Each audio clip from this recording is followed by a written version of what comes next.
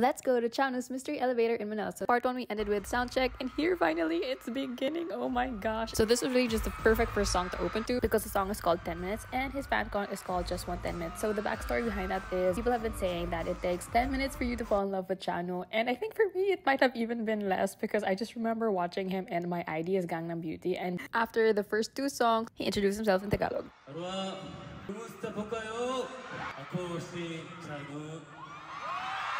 After that, I finally got to hear his title track Stay live. So this is actually his first fan concert, and I've been to his previous fan meetings, but this one was mostly like his songs, which I really enjoyed because I love hearing him perform live. This part of the show where he had to wear different accessories and even had to do some challenges, and you could see how shy he would get, which was so cute. But I just got super excited when he sang Backstreet Boys' As Long As You Love Me, and then First Love, which is one of my favorite songs of his. But it was this part of the show where I couldn't contain my excitement because I became an Aroha during the pandemic. So Eunwoo dancing to Astro medley of Crazy Sexy Cool, which is the first Astro song that I discovered and made me into an Aroha. Knock and Candy Sugar Pop was really healing my Aroha heart, but I also cried, but I was also like screaming the fan chant really loud. And since his birthday was in March, Arohas wanted to sing happy birthday for him, and he told us that Filipino Arohas were the first to greet him. He sang a couple more songs, but I love how he always ends his show with Love So Fine. I had so much fun. Until the next time, besties!